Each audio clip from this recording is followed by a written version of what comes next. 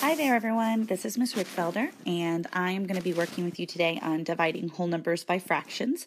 The standard we're working on is actually 6.ns.1, which is to apply and extend previous understanding of multiplication and division to divide fractions by fractions. You're going to interpret and compute quotients of fractions and solve word problems involving division of fractions by using visual fraction models. So that's the important part here. We're going to be using visual fraction models. Now I want you, and it says and equations to represent the problem. So let's do the equations as well. All right, so the important part here, first I want you to understand that this is a stepping stone video. So this is not a video that's actually going to teach this particular standard, but it's a stepping stone to get to this standard. So basically I just want to make sure that you understand how to divide whole numbers by fractions, and then we'll be using fractions by fractions using models as well. So as you can see at the top of the paper, you'll see write it all down. So as I'm going through this video, I'd like you to write everything that you see on the screen, including everything you see on this first page. So this is what your first page should look like. The title of your notes should say divide whole numbers by fractions using models, and then you should have the standard below it. Let's go ahead and get started. The first problem that we're going to look at is 3 divided by 3/4. So first we're going to go ahead and draw our 3 units, and then you can see that I have a little text box out here. The reason it's a text box is because I want you to realize that this is what you're supposed to be thinking when you see this problem. How many groups of 3/4 are in 3 whole units? So that's why we started with those purple 3 boxes. If you have colored pencils, you want to go ahead and use those now so that you can write them, you can draw this in colored pencil in your composition notebook. So now what we're going to do after we've drawn the 3 whole units, this is where it starts to get a little trickier, I guess. This is where the work starts. So the first step is going to be to draw 3 similar boxes just below the 3 whole units, because we're going to leave the 3 holes at the top, the purple ones, we're going to leave those alone so that we remember that that's what we started with.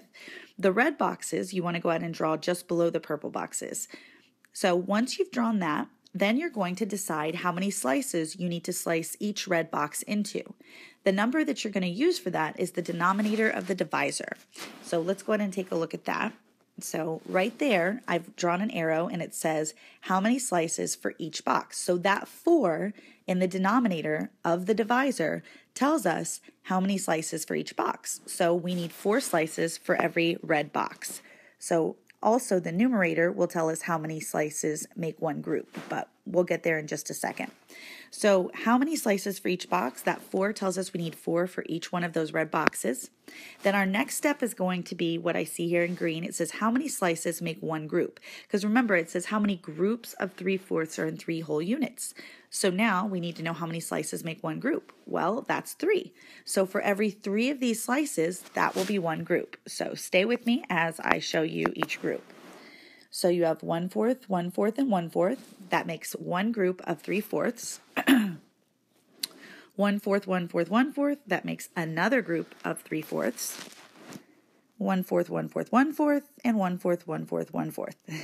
So as you can see, we have 1, 2, 3, and 4 groups of 3/4. So the answer to our problem, and again, you want to use your colored pencils here so that you can clearly see the different colors and the groupings. So now you can see the answer to our problem is 4.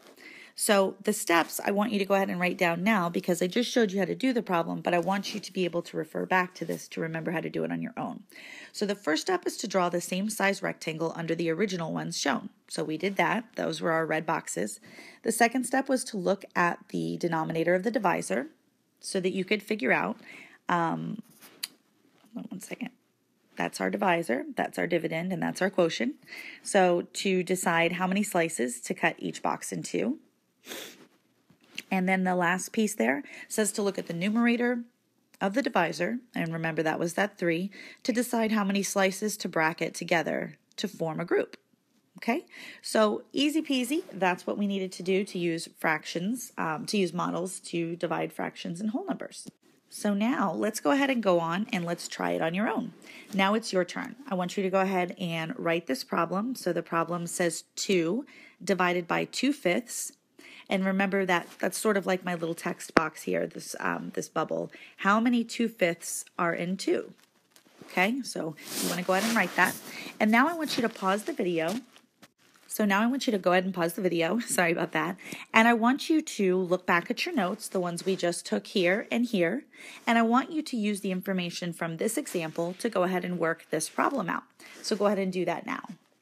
All right, great. So hopefully you started with 2 whole units. So let's go ahead and paste one of those here. So there's 1 whole unit. And oops, let's go ahead and paste another one right here. So there's my 2nd whole unit. So that's because we have that 2 right there. So you wanted to start with those 2 whole units. And remember, our first step was to draw the exact same rectangle just below it. So I'm going to use my red again. And I'm going to go ahead and paste it right here, just below it. There's 1.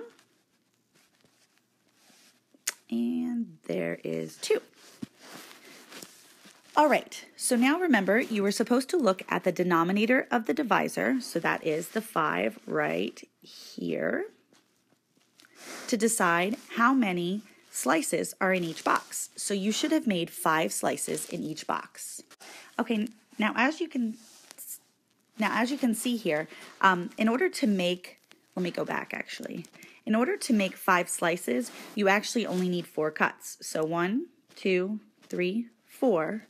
And if you count, you've got 1, 2, 3, 4, 5 boxes. So you want to do the same thing over here. You want 1, 2, 3, 4 cuts in order to make your 5 pieces. So you just want to double check and count 1, 2, 3, 4, 5. Because remember, it's important to be accurate here, because if you're not accurate with your number of slices, then the whole problem is wrong, because you're using these models to actually solve the problem. So now your next step was to look and see, you want to look at the numerator so that you can decide how many makes up one group. Okay, so as we can see from our numerator, for every 2 slices, that will count as one group. So let's go ahead and do that now. Okay, so you can see we did 1/5 and 1/5, so that's a group of 2/5. Then we have another group of 1/5 and 1/5, so that's another group of 2/5. Then we're going to have another 1/5 and 1/5. That's a group of 2/5. Then we have 1/5 and 1/5. That's another group of 2/5. And we're almost done. Lastly, we have 1/5 and 1/5, and that's another group of 2/5. So now that we're done bracketing them all, we can see that we have a total of 1, 2, 3, 4, 5 groups. So to answer our question, 2 divided by 2/5 equals 5. So you want to be sure to write that there. So this is how you use models to solve dividing whole numbers by fractions. See you next time.